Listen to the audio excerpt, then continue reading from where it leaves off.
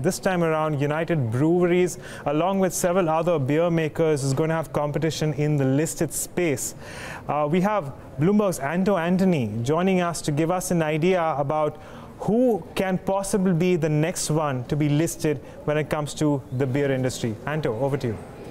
That's right. Carlsberg is looking at an India listing right now. So their India operations would be put into a vehicle and will be listed in the Indian market. Over the next couple of weeks, they will be meeting bankers in Singapore so that they can choose the arrangers for this deal.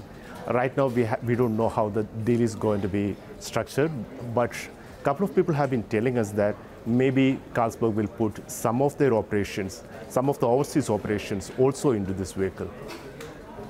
Anto, any sort of indication or idea about the size of the issue?